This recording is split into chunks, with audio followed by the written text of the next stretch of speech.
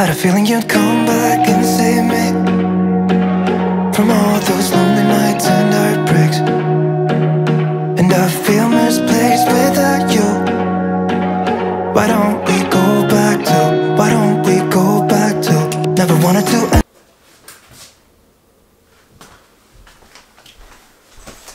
Actually, my grad school program's online, so that whole montage was useless. Thank you to Shortform for sponsoring this video. So I woke up super early this morning because it is actually my very first day of my second semester of grad school at Georgia Tech, where I'm studying computer science. If you're new here, my name is Josh Beasley. I'm a recent graduate from Yale University, where I also study computer science. Now I'm active duty military. I live out in LA and I make videos about college tech and anything else I find interesting. If that sounds interesting to you, feel free to subscribe. So I had to wake up super early because I still actually have to work a full day's worth of work today. And it's an interesting thing trying to balance grad school and a full-time job, especially this semester now where I'm taking 2 classes. For my first semester, last semester I only took 1 class and was able to balance it fairly well. It still was a mess sometimes, but this semester we're bumping up to 2. So today is the first day of classes. As of like midnight Eastern last night or whatever, the professors for my classes actually released the syllabuses and the schedules and the first round of assignments and everything. So I got up as soon as I could to check all that out and try to get as ahead as I possibly can. I know in some of my prior videos I had a lot of questions about the program that I've been doing, which is Georgia Tech's online Master's in Computer Science program. And you guys were interested in me keeping you up to date on, you know, how that's going, what classes I'm taking. So I thought it'd be a fun video idea to take you guys along for my first day, get some honest reactions to what I think of the classes and how much work I think it's gonna be this semester after reading the syllabuses. So let's get into it. Before I get into that, I wanna talk about the sponsor of today's video, which is a service I'm absolutely obsessed with, Shortform. Shortform makes short guides to nonfiction books and allows you to explore all of the ideas from the books you've always wanted to read. If you want a 1-page summary, they have it. What about a full book guide that hits the key points from each chapter? They have it. Oh, and maybe interactive exercises that allow you to apply the knowledge that you've learned? Yeah, they have that too. For someone like me who's always short on time and loses track of the things that I've read, Shortform is like a book summary on steroids. They have books on business, self-improvement, history, politics, and they publish new guides every week that the subscribers actually get to vote on. Me personally, I've been reading a lot of finance books recently, so I just finished a random walk down Wall Street. And I literally couldn't wait to check out the Shortform guide afterwards to kind of review all the main points of the books and answer their interactive prompts to make sure that I could actually apply all the knowledge that was in here. To get 5 days of unlimited access and an additional 20% off the annual subscription, join Shortform through my special link or click the link down in the description.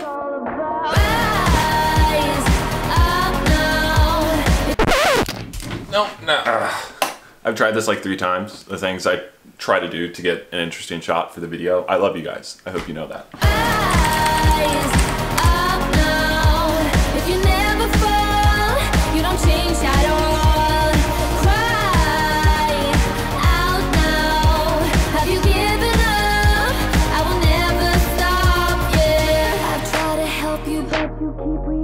Okay, so it's been about an hour, went through the syllabuses for both, or syllabi, I guess, for both of the classes, and I'm here to give you my first reaction. So the first class I'm taking is called Machine Learning for Trading, and it's exactly how it sounds. It looks like the class is divided into 3 main parts. The first part being basic data science, working with data, so learning pandas, NumPy. Luckily, I already have some familiarity with that, so it shouldn't be too terrible. The second half deals with, you know, learning about financial markets, indicators, Sharpe ratio, things like that. And then the last part is actually applying the data science and machine learning techniques, like it looks like, you know, decision trees, regressions, things like that, to financial data. The class has 8 significant projects, which are, you know, coding-based problem sets with reports, and then 2 exams, a midterm and a final. So doesn't look too terrible. I took a peek at the first assignment and, you know, it'll definitely be good to get my hands dirty and start coding again because it's been a month or 2. Now, the second class that I'm taking, I'm actually really excited for. It's called Video Game Design, which wasn't the class that I originally had intended to sign up for. I have absolutely 0 experience doing video games other than basic like command line games in Python or something that you learn when you first start coding. I actually had to sign up for it because the other class that I was looking at was full, and since I'm not far enough into the program yet, I don't have a super great priority when it comes to choosing classes. But nevertheless, I never thought I would be taking a class like this, and I'm super excited for it. So it looks like the class uses the very popular Unity game engine. I've never worked with Unity. The scripts are written in C#, which I have a little bit of experience with when I taught myself ASP.NET a couple years ago, but haven't used it for video game design and have no idea how to work with the game engine. So that should be interesting.